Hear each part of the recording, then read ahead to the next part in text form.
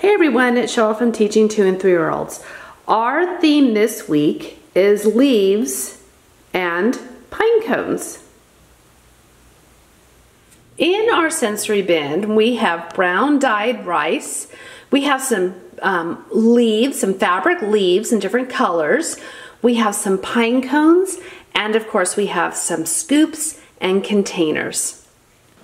On our easel, we will be taking leaf sponges, applying paint to them, and then stamping them to make a fall tree.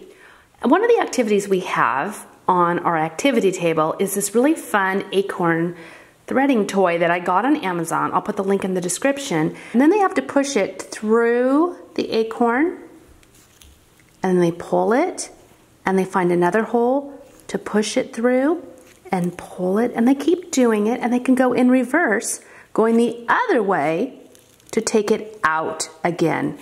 I love it because it's attached, so this can't get separated. I love the quality of it, and it's a fun table activity to do during our fall theme. I also have these fun leaf counting cards that I made. I will put a link to this printable as well as all of my printables in the description. And it goes from 1 to 10, and the children can put them in numerical order. And they can also count the leaves that are on each card. Another activity that we have is something that one of my co-teachers made a few years ago, and basically she just took some construction paper and she just hand drew these so that they were with the blocks and same color, and then she laminated it. She actually has 4 different ones with 4 different shapes. But since our featured shape for November is the rectangle, they are going to put the rectangles on the drawn rectangles, and they can count as they do so. And this is a great table activity, and it's also a great small group activity where they can count as they put the pieces on, and it's also a really, really good one-to-one correspondence activity as they're putting one block in each space. And this activity that I have out, this is a Melissa and Doug puzzle that we actually use when we assess the children on their knowledge of shapes. But for today, for this week, I just have this out as just a simple activity for them to do.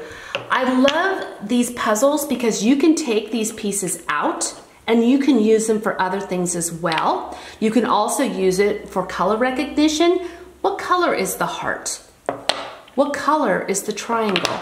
We actually this puzzle gets probably used more than most of our other puzzles in our entire preschool. I can't say enough about it for working on shape recognition and also for when you're assessing them. When I was at the bookstore, I saw a series of these types of books that are also puzzles, and I thought, how fun would this be for our children? But the reason why I'm taking these out this week has nothing to do with leaves or pine cones, but our children have been showing a huge interest in tools. We have a tool bench outside, a play one, and they all have been wanting to use it. So I thought, I'm gonna bring this out. And it's like a puzzle in a book. So they have to put the pieces out and put them in. And I think that this is going to be a huge success because they're interested in it, and also because they have to think about where the pieces go. And then you just go through, and each page shows how the tools are used to fix different things. And I love it because it's really sturdy too. So these are the types of things that we do at our table. I get asked a lot what we do during our table activities, and this is an example. Not everything has to be theme related. In fact, quite a few of our activities aren't. Also, while I have you here at the table, I will show you that these are 3 printables that I'm including in this because I know some of you are going to be talking about what you're thankful for.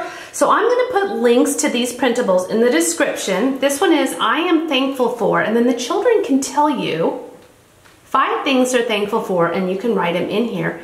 They can even use it, they can color it. This is a fun sheet that you can put in their portfolio or their memory book. Something fun and special for them to take home for Thanksgiving. Also, what color is your leaf? This is another printable that I have. We have been using this on our writing table. We've used it for art activities. We used it with do-a-dots. And then these are some more leaf printables. They're smaller. And what I'm thinking I might use these for is for their thankful leaves that we're going to be putting on our thankful tree. So as the children tell me what they're thankful for, I will have them color them, and then I'll write what they're thankful for, and then I'm going to make a tree that it can go on. So the link to these 3 printables, you can find this in the description. Over on our light table, I kind of put together this really fun sensory bag. And what I did was I took a Ziploc freezer bag. I like to use the freezer bags because they're thicker. And then I put some liquid dishwashing soap in there. I put some sequins of different fall colors. And I also put some fabric leaves in here of different colors. And they can come over and they can press it and they can watch what happens. I just love the colors, and this is going to go with what we are talking about this week when we go outside and we notice the different colors of the leaves that are on the ground. And the children are going to be bringing in their own leaves, and then we will also compare them to these colors. And then I also put some of these leaves here as well. These are just simple tissue paper leaves that I had purchased a while back, and then I just put contact paper to protect them a little bit, but you can also laminate them or whatever.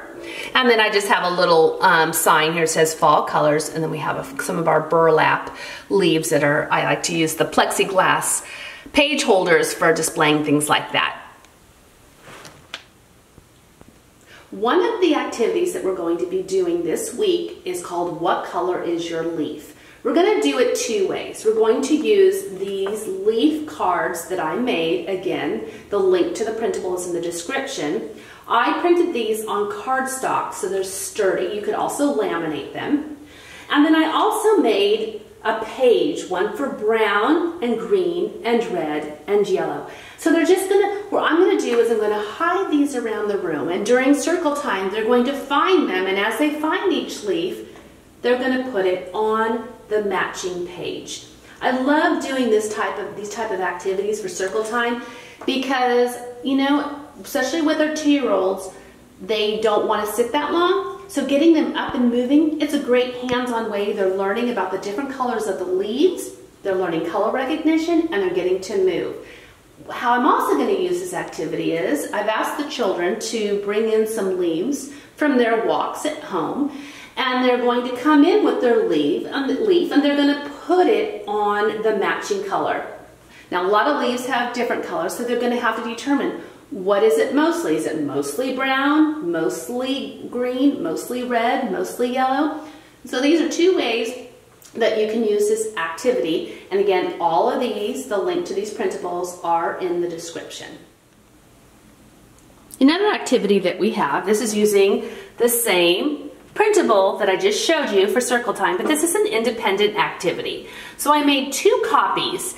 One copy I kept intact and the other ones I separated. So they'll it's just a matching activity that they can do. And this is really very simple for our toddlers. I printed this on cardstock, but you can also laminate them to make them more durable.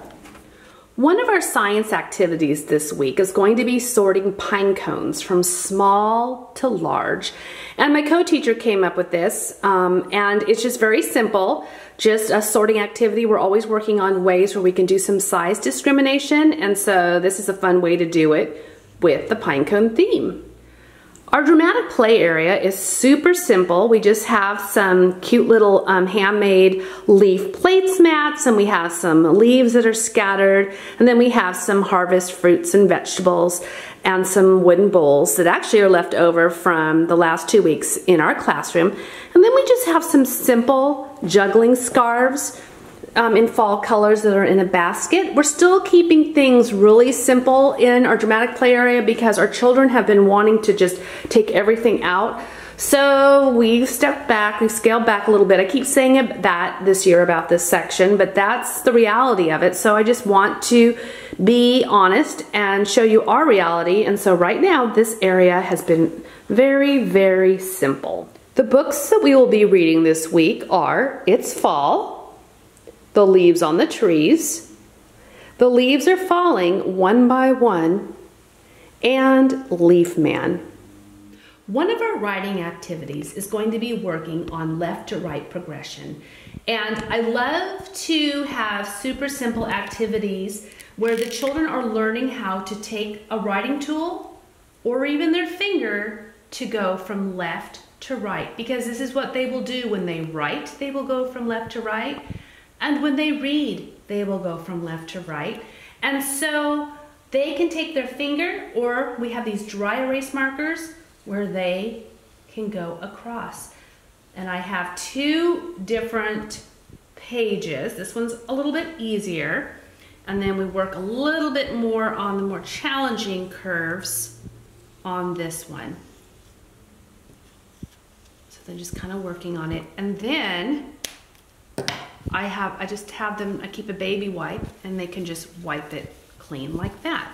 And while I love to laminate, there are times when I don't want to laminate because it might be something I know I'm not going to keep, or I don't have time to laminate, or whatever.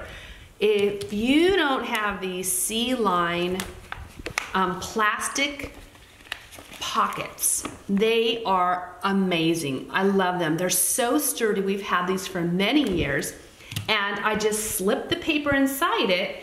And then rather than making a whole bunch of copies where they do it and then that goes into their cubbies or whatever, that's fine. But there are times when I just want one copy where we can just do it, erase it, somebody else can do it and erase it.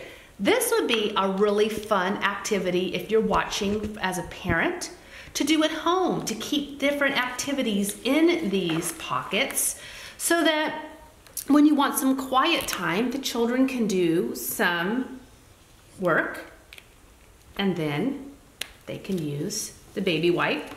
And this is also a great activity that you can do in the car, a nice travel activity. But I just wanted to kind of show you this because I show you a lot of things we laminate, but this is an alternative to laminating. And I'll put the link to these pouches in the description. So this is what we're going to be doing this week for our leaf and pine cone theme in our 2- and 3-year-old classroom. Thanks for watching.